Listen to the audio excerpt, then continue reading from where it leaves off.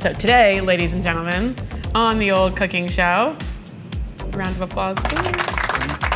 Today, we're back in the kitchen. I'm waving around my Harry Potter wand of lemongrass, and we are going to make salmon burgers. The thing that makes this salmon burger special, I don't know, it's just like a really tasty burger. I have to tell you, I don't really like salmon. I think that salmon is the basic bitch of all the fish. I think it's kind of like stupid and everyone's like salmon, but salmon is whatever. But I've learned to love it, and I think that this is a really delicious way of preparing it. We're gonna make like a little kind of paste in here that's gonna add all the flavor to the salmon. We're using some lemongrass. Lemongrass sold like this typically. And we're just gonna kind of roughly chop the rest of the lemongrass here. So your Harry Potter one? Yeah, my Harry Potter one's gone. A little bit of garlic in there as well. Just smash it up. So, garlic. You're my only friend. You're just kind of like roughly chopping everything in there because you are making a paste with this. Now, this paste is gonna flavor the salmon really well. There's 5 different types of salmon in Alaska. We're using king salmon today. You can use any salmon you like. I really like Alaska salmon in particular because it's all farmed really sustainably. I'm gonna do about a shallot in this guy. I think when Alaska became a state in like 1959, they wrote it into their constitution that their fisheries and stuff would be farmed all sustainably. I think that Alaska salmon is just like really fresh, really delicious.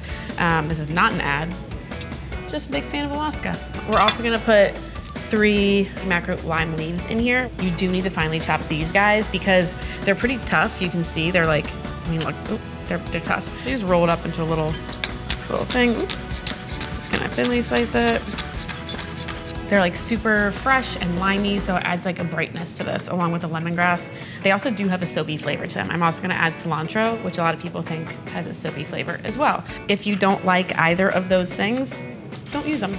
I'm okay with that. To peel ginger, it's one of those really annoying kind of like knobby root guys, you know, that's hard to peel. One of the easy ways to peel it, you can use a spoon to kind of like get in there. Ginger, this is like, has all the benefits of everything you need in it, this little guy. Fresh turmeric, you'll often see turmeric sold as a powder. And if you can't find fresh turmeric, you can gladly use powdered turmeric in this. So turmeric, spelled T-U-R-M-E-R-I-C,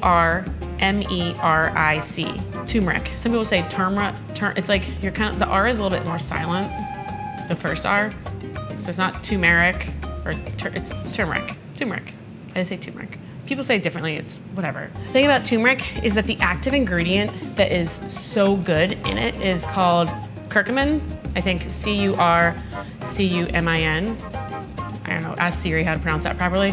But it takes a lot of that to aid in your indigestion and anti-inflammatory things. And actually a little bit of inflammation in your body is good for you, just to bear that in mind. Too much, obviously, a bad thing. This amount of turmeric in this isn't gonna cure your whole like aches and ails and stuff, but it's gonna add a little bit of nice color to the salmon, which already has a beautiful color in it anyway, helping your digestion, all that stuff, okay? I'm not gonna save your life though with this, just FYI. The flavor of turmeric is definitely a really, like a peppery, bitter kind of flavor, just in case you were curious. Do you wanna eat it? Do you wanna try a little bite of this, Ian? Come here, just bite into that knob. There's almost something like minty about it. You wanna bite it, Jeff? Wanna bite my knob? You took a big bite.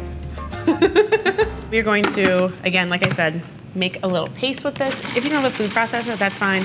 You could use mortar and pestle. If you don't have that, just finely chop everything. But we're trying to blend this all up. So it smells so good. It's like you can smell all that lemongrass, the garlic, the ginger, just all those like fresh kind of flavors in there. I'm gonna add a teensy bit of water into it just to help blend it a little bit more.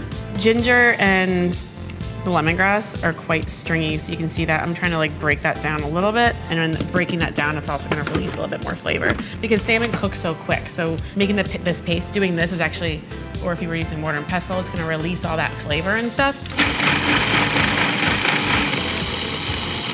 So that's looking good.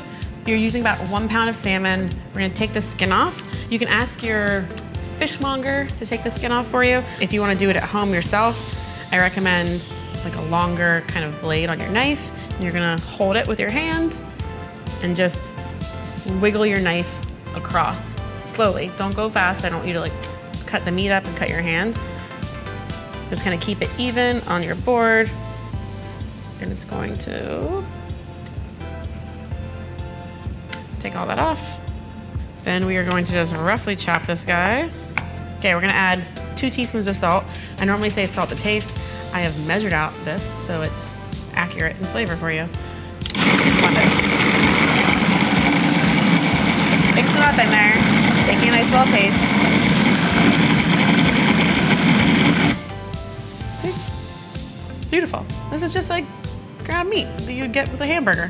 For those of you pescatarians, this is your answer to the hamburger. Well, that looks good. Add that. I want to chop these nuts up first though. So I like to put cashews into here. You could use peanuts if you wanted. If you have a nut allergy, avoid the nuts completely. I like adding nuts into this because it adds like a nice kind of texture to it. I did a little bit extra. I only really need 3 tablespoons. This is about a half a cup's worth. But then you got your snacking nuts, all that good stuff. Peter and I are really good at this game where we throw things in each other's mouths. Mainly it's usually M&Ms, but we're gonna try it with this cashew. Oop, missed it. Oops, that was really bad. It stuck to my finger a little. Come on, you could have gotten that one. You got it! Yeah! Peter, you're gonna be such a good dad one day. Also want to chop up cilantro, about 3 tablespoons worth. And you can use the stems on these. All this into here. And then we're gonna add in, we're just gonna fold in at the end our cilantro and our nuts. Now the reason I don't add the nuts in earlier, because I don't want to make like a nut paste or anything with it. I want the nuts, like I said, I want texture in there. So I'm adding in the chunks of nut, just folding them in. Adding that in, we're gonna add in our nuts. We got some snacking nuts. Give it a little twirly-do. That's not a word. I just made that up. I don't even know what that means. We should start like our own little like encyclopedia, or sorry, dictionary of Farideh talk. Twirly-doos in there. That's ready to go. We're gonna form our patties.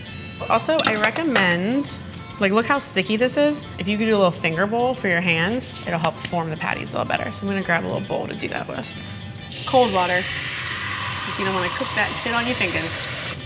A little dipply-doo, tiddly-bit, and dipply-doos. So I'm gonna divide this. I'm just kind of making even patties, and then this is gonna turn into 4. We're just gonna form our little patties. They hold together really nicely because all that protein, like salmon and fish in particular, has all that protein in it.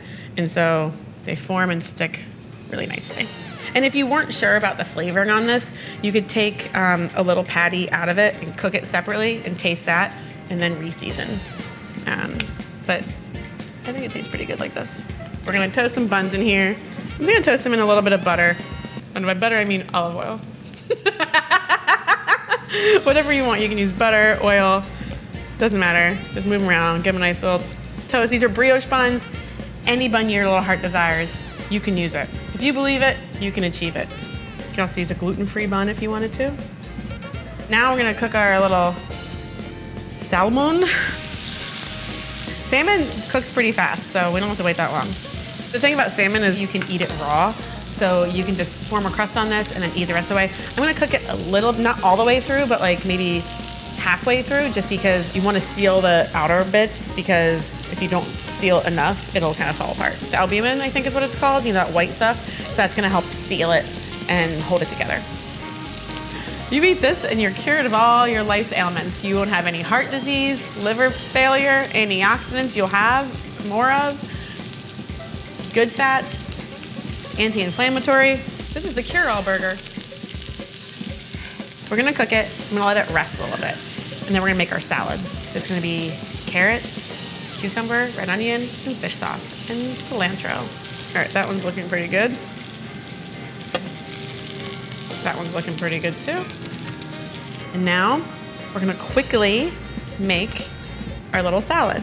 Okay, I'm gonna peel my carrot. We're just gonna kind of turn this around, making a little salad. Oh, it's crazy of it. Carrot juice on the face. Do the same thing with our cucumber. This one, I don't mind leaving the skin on this. It's washed and stuff, but I like the bright greenness of the skin, so I'm gonna leave it on. Boop, boop, beep, bop, blip, beauty boop, tiddly bop. flippity flop. That looks pretty good. We're going to slice some of these little red chilies. Cilantro. A little bit of red onion in here. I want it to be really thin, so I'm gonna use a mandolin. You're only gonna use like half of this. And that is plenty. Look at this simple salad. Just fish sauce. My favorite ingredient. I always have like a million jars of this in my fridge. Fish sauce is basically just anchovies and like fish and salt that have been dried out, and then it turns into this. Maybe 1 to 2 tablespoons. Give it a nice little light toss. And that's all you need for that. I'm gonna take this burger, pop it on there. Just gonna put a little bit of this on top of it. And here you have it. The Cure-All salmon burger. It's got your turmeric, your omega-3s, and fish sauce. My favorite ingredient. You know what's weird is you hold a burger like this and then you go and you lift it and put it in your mouth upside down. I guess some people go like this, huh? Like that. I'll do it like that. That's probably the proper way to eat it. A little bit of the heat from the chili in there, just on the tip of your tongue. You got all that nice flavor from the salmon with the lemongrass and the ginger kind of brightening it. The turmeric is very subtle, you can't really taste it in there. Best alternative to a hamburger, because nothing can really beat a hamburger, let's be honest. Not even this, but it's pretty damn close. For this recipe, click the link in the description below. Cook it, love it, eat it.